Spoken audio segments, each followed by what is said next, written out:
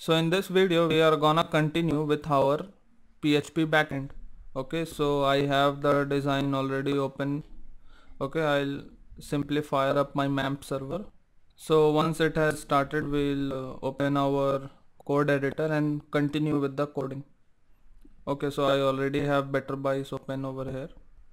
Now in the previous video we have completed the code for our register API. Now it's time to run it. Okay, so for running it we are gonna use a application called Postman. Okay, so if you don't have it, you can simply go to this link postman.com and download it. And even if you don't want to download it, that's alright, you can use it in the browser itself. Okay, but I have it downloaded over here with me, so I'll open it. Now I'll create a new request. Okay, so over here this type will be post, because you can see in the code editor we are allowing only post requests. Okay, so I've changed it to post. Now I need to write the URL. So first it is gonna be localhost : 8888, because as I have already told, MAMP runs on localhost and 4 8s. Okay, then we write the name of the folder, that is Better Buys. Okay, and then after Better Buys we have API, then seller, and then register.php. So we write API, then seller, then register.php. Okay, so now if I send a request, okay, so it is giving me internal server error, so that means there is some error in the code. Okay, so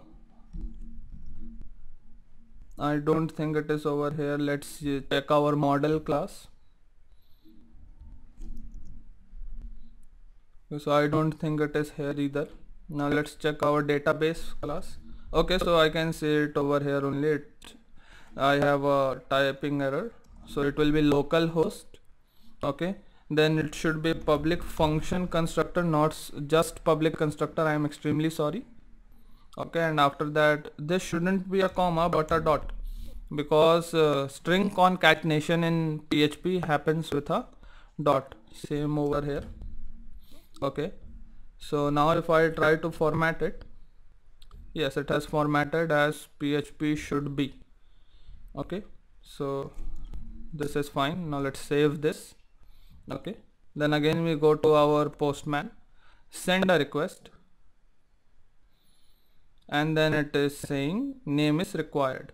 Okay, so that is exactly as we wanted it to be.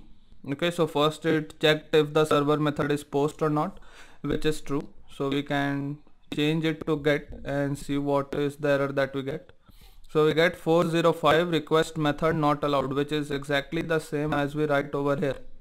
405 request method not allowed. So I'll change it back to post. Okay, and then it is telling name is required.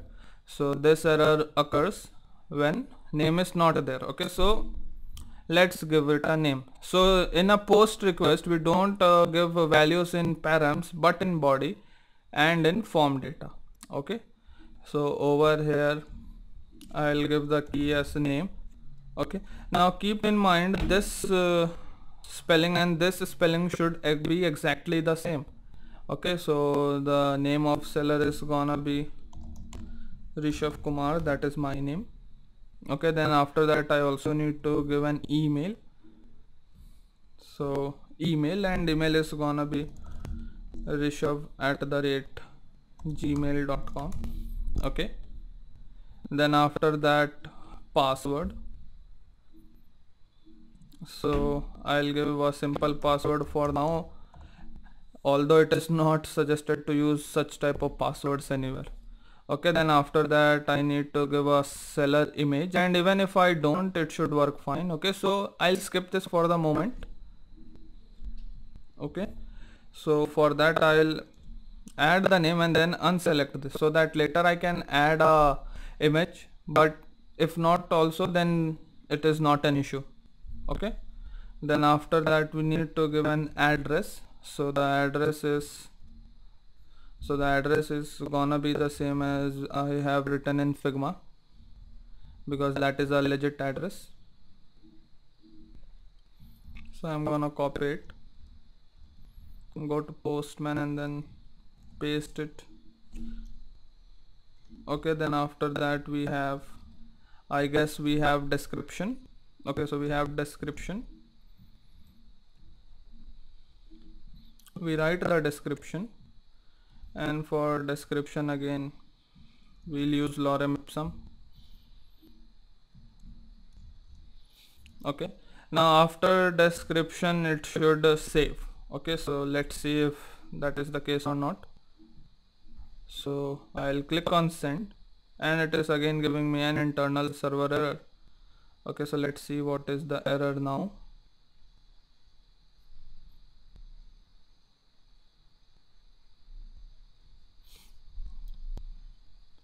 Okay, so the error is, this is the error message. That means this function is causing error. So let's get inside seller. Okay, and then inside seller, this is the error because I am using a function last insert id and it is not in my database class, so it is giving an error. Okay, so for now I'll just make it true. Okay, just true. Later we'll add the last insert id again. Okay, and maybe even not if that is not required. In some cases it is, so it is suggested to always use that. Okay, so now it is done. Now let's send, and it is still giving an error. Let's see what is it. Okay, so let's go to database, and we need to add a password over here. I'm extremely sorry, it was not needed in XAMPP, so I forgot that in MAMP it is required. You can see over here the password should be root. Okay, so once this is done, I think now it should work.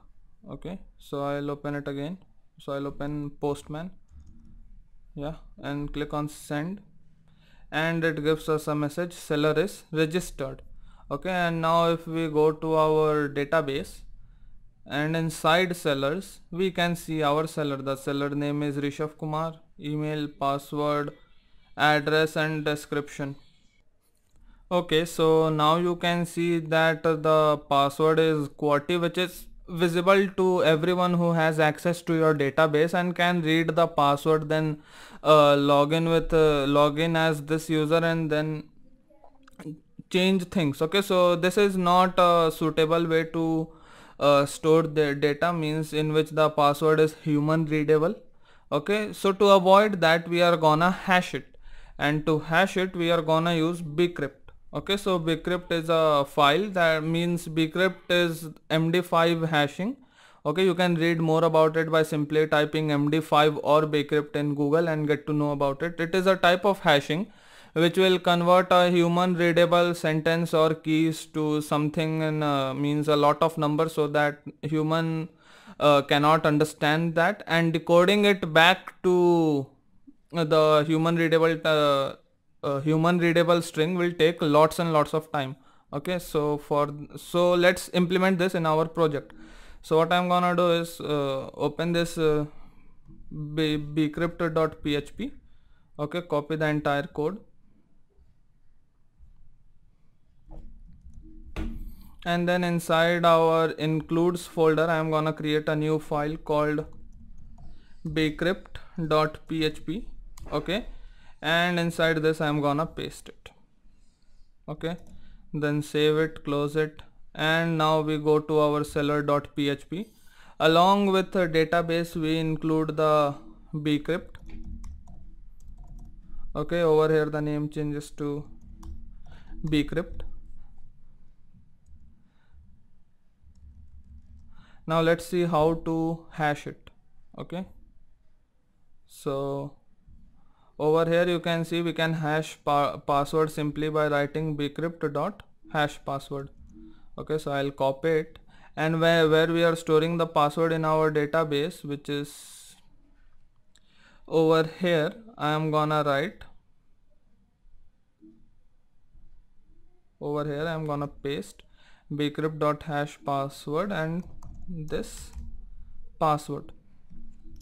Okay, so now let's save this and let's try to send a request again. Okay, so now if I send it, okay, it is giving me an error. So I think this is because of, okay, so this was the error, I'm sorry. Now let's see.